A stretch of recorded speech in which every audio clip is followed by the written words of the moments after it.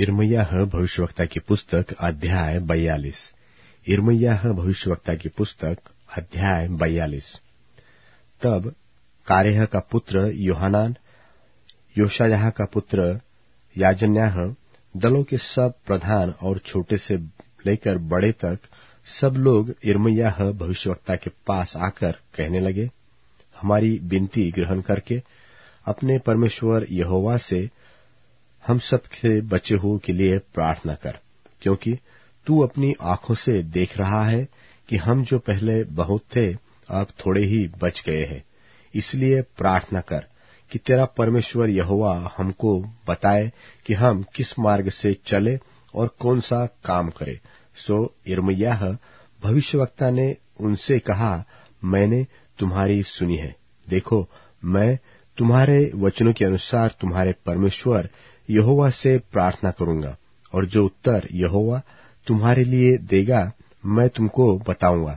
मैं तुमसे कोई बात न छिपाऊंगा।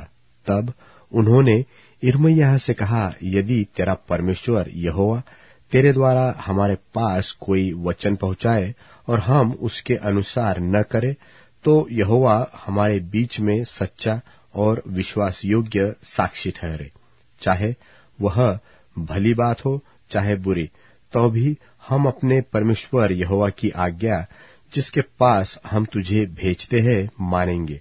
क्योंकि जब हम अपने परमेश्वर यहोवा की बात माने तब हमारा भला हो।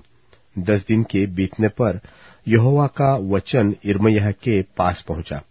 तब उसने कारेह के पुत्र योहानान को, उसके साथ के दलों के प्रधानों को और छोटे से लेकर बड़े तक जितने लोग थे उन सबों को बुलाकर उनसे कहा, इस्राएल का परमेश्वर यहोवा जिसके पास तुमने मुझको इसलिए भेजा कि मैं तुम्हारी विनती उसके आगे कह सुनाऊं, वह यो कहता है, यदि तुम इसी देश में रह जाओ तब तो मैं तुमको नाश नहीं करूंगा, वरन बनाए रखूंगा, और तुम्हें न उखाड़ूंगा, वरन रोपे रखूंगा। क्योंकि तुम्हारी जो हानि मैंने की है उससे मैं पछताता हूं। तुम बाबुल के राजा से डरते हो, सो उससे मत डरो। यहोवा की यह वाणी है, उससे मत डरो, क्योंकि मैं तुम्हारी रक्षा करने और तुमको उसके हाथ से बचाने के लिए तुम्हारे साथ हूं। मैं तुम पर दया करूंगा कि वह भी तुम पर दया करके तुमको तुम्हारी भूमि पर फिर से बसा देगा।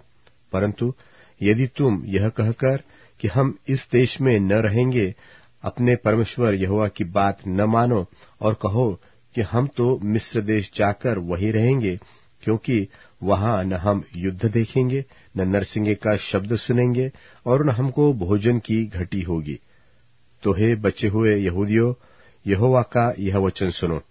इस्राएल का परमेश्वर सेनाओं का यहोवा यो कहता है कि यदि तुम सचमुच मिस्र की ओर जाने का मुंह करो और वहां रहने के लिए जाओ, तो ऐसा होगा कि जिस तलवार से तुम डरते हो वहीं वहां मिस्र देश में तुमको जा लेगी, और जिस महंगी का भय तुम खाते हो वह मिस्र देश में तुम्हारा पीछा न छोड़ेगी, और वही तुम मरोगे।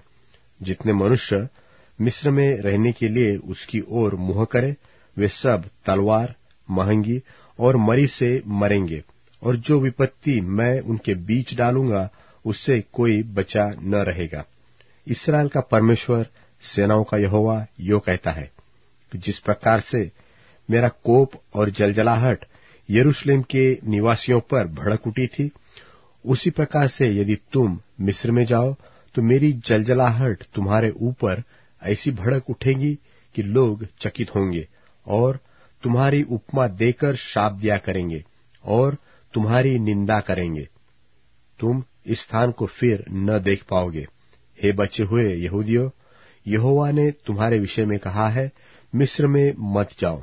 तुम निश्चय जानो कि मैंने आज तुमको चिताकर यह बात बता दी है, क्योंकि जब तुमने मुझको यह कहकर अपने परमेश्वर यहोवा के पास भेज दिया है कि हमारे निमित्त हमारे परमेश्वर यहोवा से प्रार्थना कर और जो कुछ हमारा परमेश्वर यहोवा कहे उसी के अनुसार हमको बता, और हम वैसा ही करेंगे।